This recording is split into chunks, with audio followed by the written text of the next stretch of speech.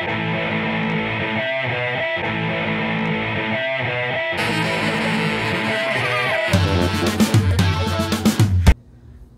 morning, everyone. So just finished a workout with my daughter while we were working on a little self-defense. And move out. Now the punches don't have to be hard, but throw them fast. Here we go.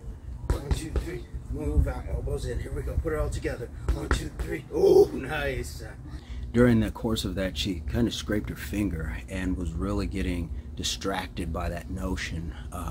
And so my point of today is sometimes things happen to us that are out of our control, but what we can control is what we do about it. And that's where we often have to focus and rise above whatever it is that has taken our attention for a moment, and then get back on task. And so some of the examples that I used with her is that if you heaven forbid, actually have to, defend yourself in that capacity, you are fortunate to have experienced something like a finger scrape now, so that way it doesn't distract you in the real moment. Another example I used was going to school and having a small tear in your dress when you have a test to take or something like that. You don't let those sort of things distract you from what you have worked hard to accomplish. And a small thing like that is still something that you have no control over. It could have been a poorly made dress. It could have been something that was snagged on something that you were unaware of. There's a variety of reasons why that would happen, but what you do about it is really that's the real part of the test. Broken pencil. It happens. So you're prepared with another pencil, or you calmly get up and you go and sharpen your pencil and proceed on your testing. So there's a lot of things that we can look at as an immediate reason as to why we cannot continue.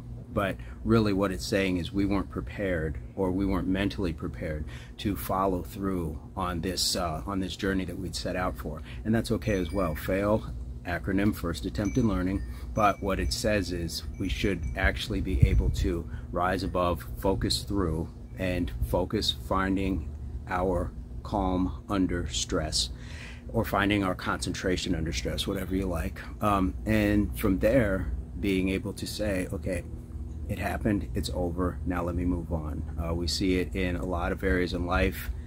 Mainly I think it's supported through sports, and we cheer people who've been injured and then return, but we see this every day. We see this every day with people who, like you, like me, who go to work when we're not feeling well, who still make it to work if you have car troubles, still make it to work if you have personal problems, are experiencing professional problems in the job, and you still go in. So there's a variety of places where this is already exhibited. So celebrate the hero in you and those around you. So I'm going to leave it at that. If you like the content, please, again, feel free to leave your advice, a comment, experience, have an ace up your sleeve, and clicking the subscribe, the like, notification buttons are all free and very appreciated. So I hope this finds everybody in a good place of health, mind, body, and soul, and we'll talk to you soon. Peace, love, unity, solidarity.